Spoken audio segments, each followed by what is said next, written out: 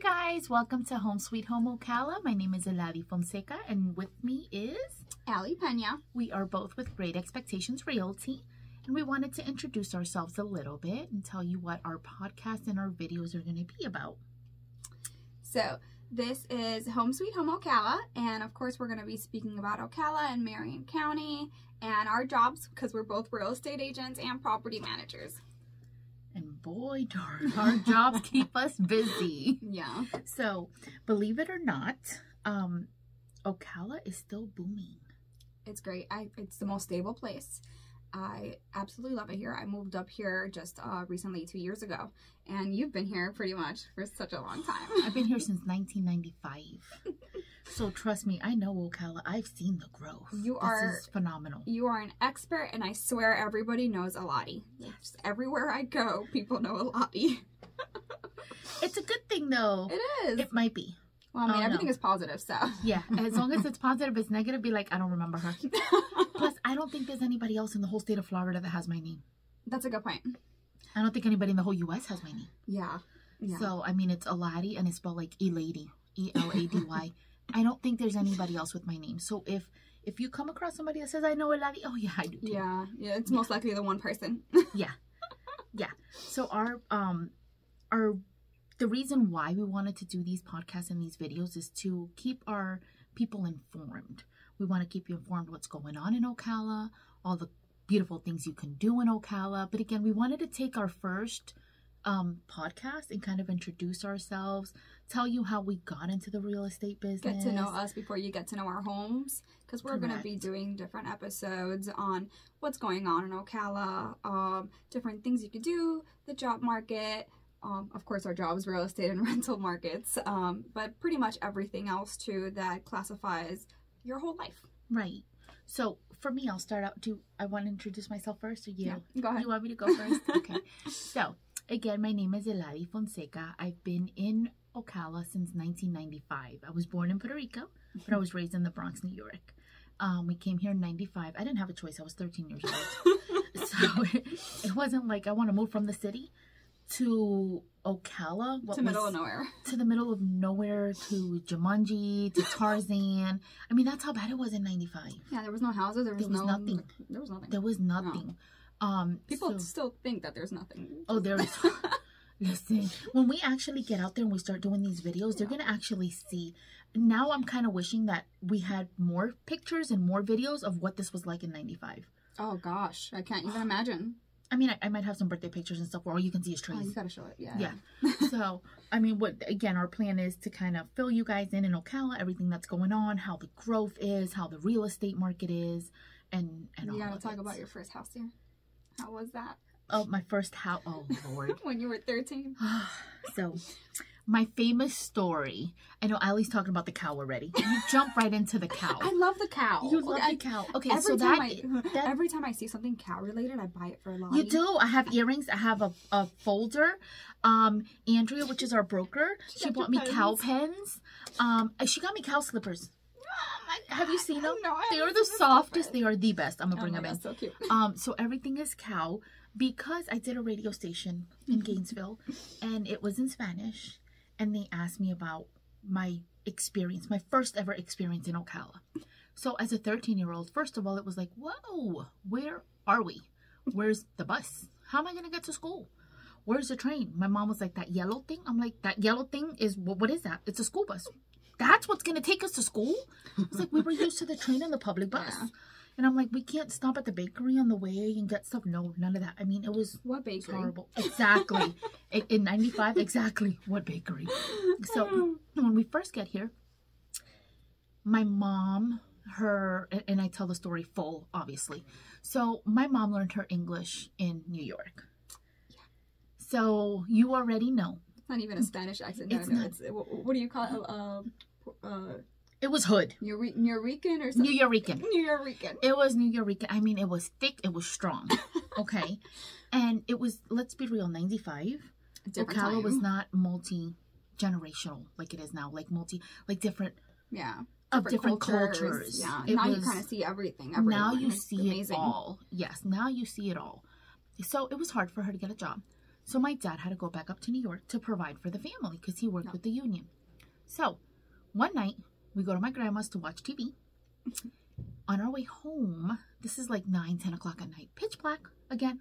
Streets didn't even have light posts. Like 3 houses only there. Yeah, there was 2. There was 2 on our street. Okay. No light posts. I'm talking about like your headlights was what lit up the whole road. Like they didn't even have the little lines on the ground, you know, that light up. Nothing. Yeah. Okay, it was just pitch black. It was a dirt road or was it like cement? No, it was a paved road. Okay, it's paved. They were all paved roads. But you're But traveling to Jumanji. Yeah. Like it was all trees behind my house. Like that's all it was. So we're on our way home. The street is blocked off. And we're like, okay. And I'm talking about yellow caution tape. Like, do not cross. I'm talking about police officers. Which, listen, as a 13-year-old, you don't complain when you see them police officers. Yeah. Lord Jesus. Yeah. You're thinking something bad's going on. Yeah. Well, you think they're going... But I was talking about, like, police officers looking good. Oh. But, yeah. So we weren't complaining at first. But we're like, what is up with all these police officers? We look up, they got helicopters going. And we're like, oh, my God, we're going to die. Like... Nothing ever happened to us in New York. Like, why did you bring us here? Like, we're in the middle of the like, forest. We're gonna get murdered. It was like a scary movie. It was like Jeepers Creepers on steroids or something, okay? And we were like, oh my God, where are we? What are we doing? The police officer tells my mom, you live on this road? She goes, yeah, the only other house on the left. On the right, actually. On the right. Okay, go. Lock yourselves in. Okay, easier said than done, right? So it's my mom.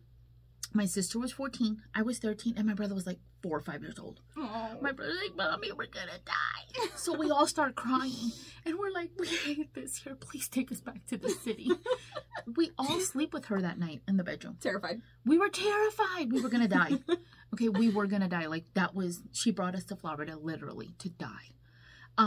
So the next morning we go to the supermarket. Bump into a police officer. Hey, what happened on the street? Oh, let me check. Comes back. Ma'am, you know way behind you there's a farm. Yeah, the farm right before that leads to I-75. Yeah, a cow had gotten loose. Murderous cow. Very dangerous. Could you imagine all that drama and all the thoughts that were going through our mind that night? And all this commotion. I mean, we were waiting for SWAT to come up, okay? Yeah. We were not prepared. We're not gun people. We didn't have guns. We didn't have nothing in the house. We barely had a bat. We had just moved here. Okay, we're like, we are dying. Literally, we're dying.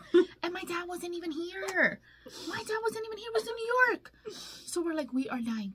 All this drama for a cow.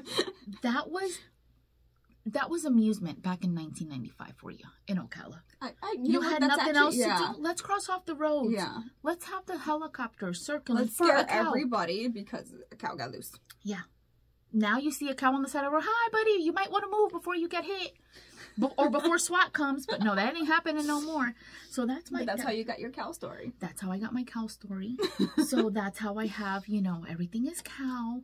Part of my logo is a cow. Because it's the first impression of Ocala. Yeah. I don't like cows. I call it Moocala for you. Moocala. Yeah, for me, it is Moocala. I mean, and I tell the story and everybody's like, oh my God, I love your story. Listen, it really did happen. It really did happen. We really did want to go back to New York. We're like, you don't see this stuff in New York. Yeah, you might see where we lived. No, it was a really good neighborhood. It was, you know, it's very clean and stuff like that. So the interpretation that people also have of New York City with the big rats and stuff. Yeah. Chinese people use that, again, so it's fine. Also times, you know, the times are different. Yeah, so I'm like, the rats and stuff ain't, you know, it's whatever. They, you know, if we eat it in Chinese food, it's whatever. I don't even want to think about it. But at least where I was growing up, we didn't see it. Yeah. So to come again to you know, from somebody growing up in the city, of the jungle, to grow up in the city, that's all you knew since you were 2 years old. Because we moved to New York when I was 2. All I knew was the city, the hustle and bustle. The every corner you either had like a Jiffy store here. Yeah, there's just like constant like movement. Like there's always something going on. And then you come here, and everybody throws a fit for a cow. For a cow. Okay, sure. Now there's not that many cows in Ocala anymore. Because we got houses now. But no, there's a lot. Yeah, we have restaurants and houses, and you don't see cows too often anymore. Nah, they ain't roaming free no more. No. And we're not calling playing SWAT over cows.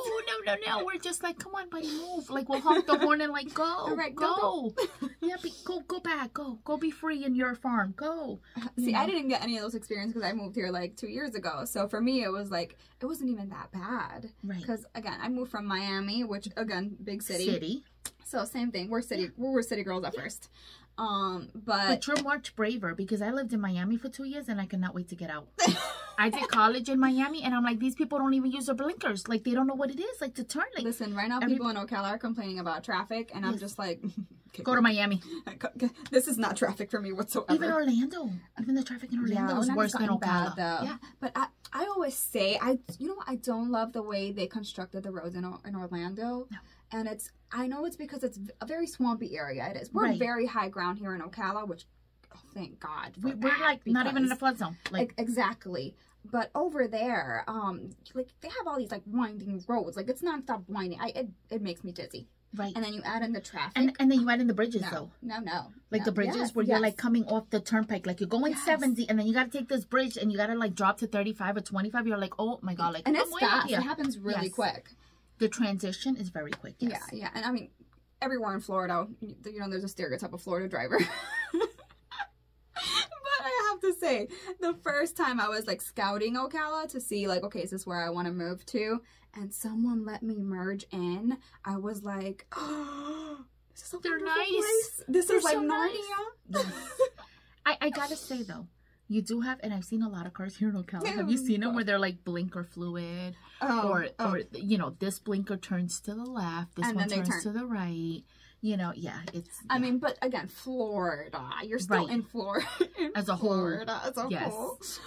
But oh my God, it's just so much nice to hear. Like people do let you merge. Like people here know how to zipper merge. Yes. People in Miami don't know how. They don't even know what that is. No. Okay. But I know we also spoke, and we've spoken in the past about how people here are so nice. People here are so nice. Like one of the first experience that I've had was just literally walking into a Walmart, and then the person was so nice to me, and it's, you know, Andrea, our broker, makes fun of me because she's like, Allie, like, you're so simple. Like, you expect, like, you know, like, such simple things and you think they're amazing. And I'm like, well, look at where I come from. Like, usually people are so, it's one of the rudest cities. Miami is one of the rudest cities. And so when I came to Ocala, at first, I was like, oh my God, people here are so nice. Like, the lady who was like, hi, I'm looking for this. She was like, oh, honey, don't worry. Listen, go to this row. It's right over here. They'll even take you sometimes to the product. At least they say hi. I mean, just welcoming you into a store. Welcome. You know, come in. They take the time. They really do. Yeah. It's just a very positive and different atmosphere than what I was raised in at first. Yes, absolutely. Oh, yeah. Absolutely. Completely different. But I didn't find it like a small town. Like there's like the downtown is right there. Marion County is huge. Well, I tell everybody when they ask me for directions, I'm like, where are you coming from? And they're like, I'm going from here to here. Oh, it's 10 minutes. I mean, it's really not 10 minutes. It can be 15 to 20, but everything is so close. Even though Marion County is so huge. But everything is so, it seems like you get from point A to point B in like 10, 15 minutes. Yes. That was my thing too. When I moved up here, I was like, oh my God, like technically, if you look at the distance, it's technically far. But if you look at the time to get there, it's just so quick. It's like quick. Yeah. It's amazing. Yeah. And in Miami, it's actually the complete opposite. So it's South Florida, pretty much. Right. It's, you might be like literally right across the street, but because of the traffic, you're gonna be waiting like at least 20 minutes. 20 minutes just to get through. Like, it's ridiculous. So that's one of the things that I found out when I moved up here, and I loved it. I loved it so much, the fact that everything is close by and there are stuff to do. Like there's always events happening. There's we have the WEC, the World Equestrian Center, which so many things going on right now. Comic-Con is going on right there, and they have like different shows. They do different car shows are the best. But you told me, the car shows I haven't seen one of the you have to go. You have to go to the car shows. They're the best. But it just, I mean, you pay a little bit, some of the entrance fees, but some are free. I mean, like, it is free to get in there. Yeah, it's free to get in there. Free. Parking is free. You get in there for free. Go and watch the horses jump. Yeah. Like, it's just, there's always something to do. They had a Paso Fino event that I went to. It was those gorgeous. Are gorgeous. Oh, gosh, yeah. And again, if you're an animal person, by the way, you can take your dog to the WEC. Oh, yeah. There's like it's pet friendly. It's pet friendly. It's great. It's great. Yeah. Child friendly, pet friendly. All of the above. Pretty much. All of the above. But yeah, that was one of my first experiences. People are so nice here. Yeah, they are phenomenal. Everybody's so sweet. So, how did you get into real estate? So I actually worked for real estate found me. I did not find real estate. Okay. That's the honest truth. I ended up working for a developer down in South Florida, Miami. Great.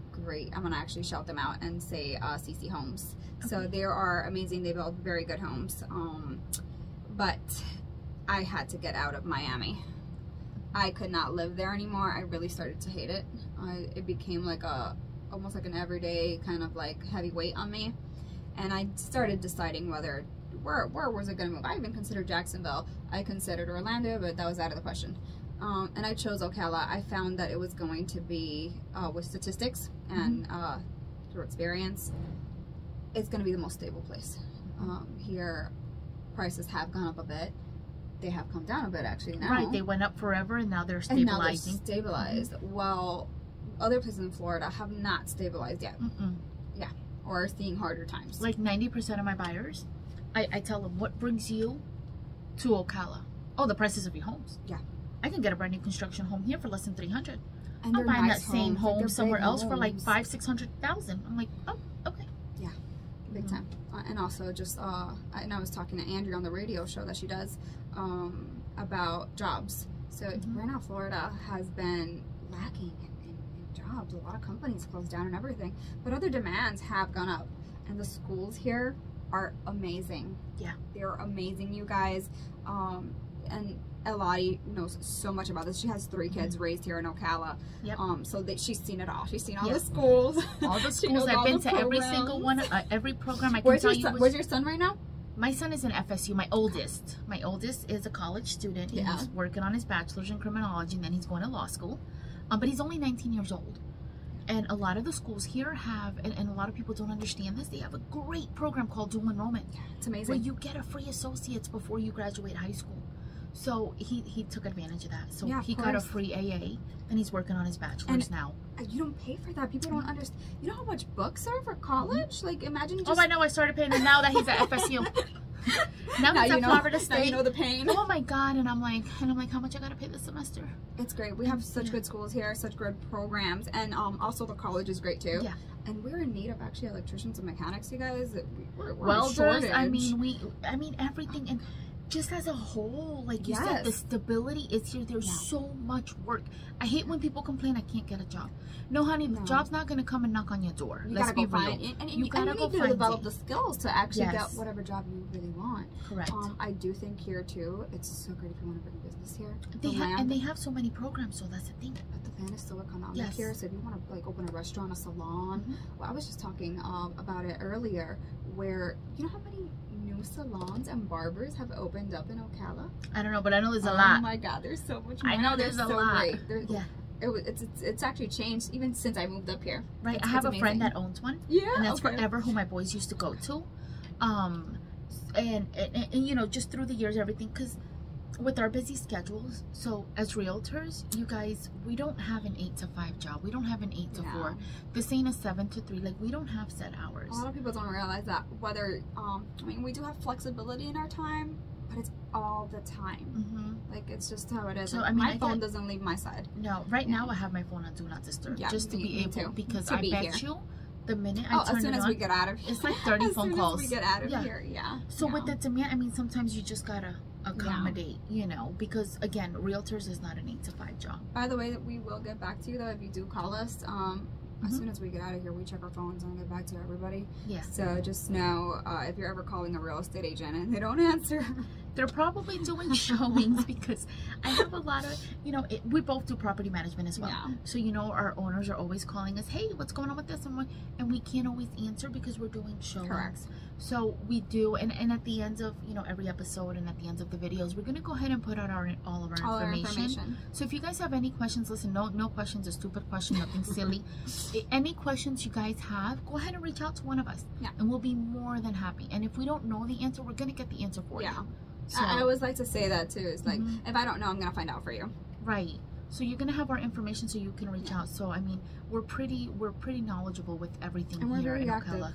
Yes. We have a great team. We really do. Like, Great Expectations Realty just has really good real estate agents. We do. Yeah. we all help each other out. If we have questions, we call one another.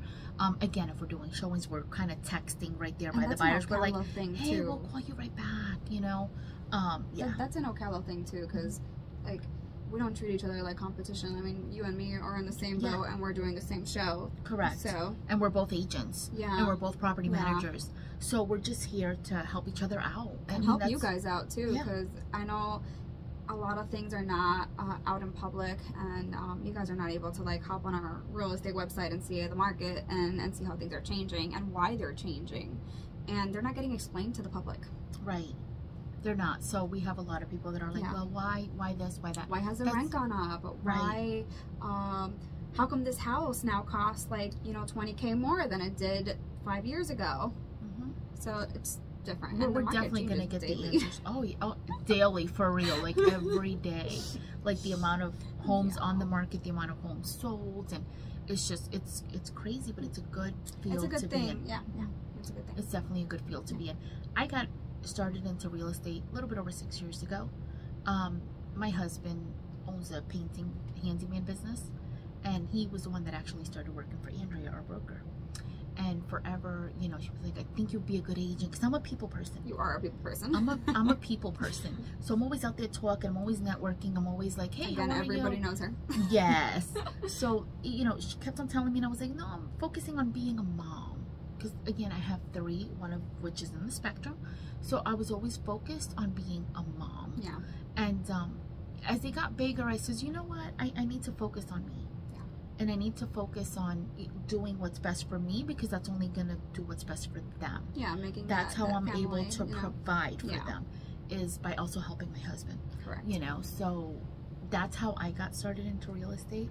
And I tell you, I love it. I wouldn't change it. I know you do. You do. Yeah. I really do. I see it all the time, especially when you're like doing showings or talking to clients. I see that you love it, which is, it's nice. Right. It's very nice, because there's nothing worse than like doing a job you hate. and you can't just do the job for the money either, though. You can't.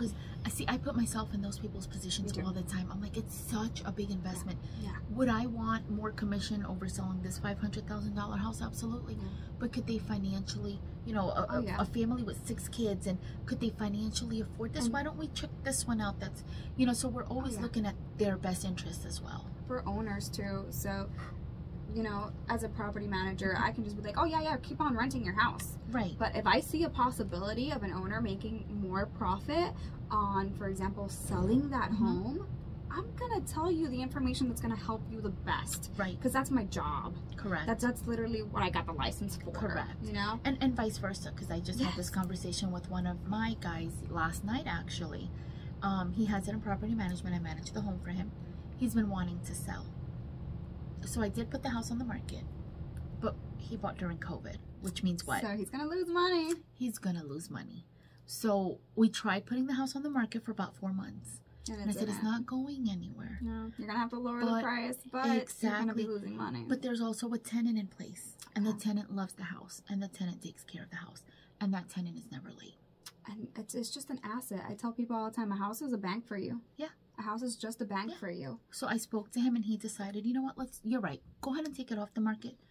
I'm going to make more money now. Yeah. You know, with the rent. Find the right opportunity to sell. Correct. I said, when the timing is right, that's when it's going to happen for you. I said, so just go ahead and, you know, let's just go ahead and keep the tenant in place. Again, he loves the home. If it was somebody that's not taking care of the home, that would be a different situation. Yeah. But this tenant has made it homey. Yeah. It's his home. You know, so I says, and he's, again. And he's getting the house paid for, which is, again, a good investment. Yep. So that, again, we're here just to guide our listeners. Yeah. You know, and help you with, and help you. Not only your questions, but if you do have like, almost like an idea that you want to do, but you're not sure if you want to do it, then bypass it. It's kind of the same thing when you have like accounting issues, you take it to an accountant. Same thing with real estate. Right. Right. So that's, and again, that's what we're here for. We're here to help. A lot of sellers don't like to use agents because they don't want to pay commission. But at the same time, first of all, who's doing your marketing? How are you checking who's actually going in your home?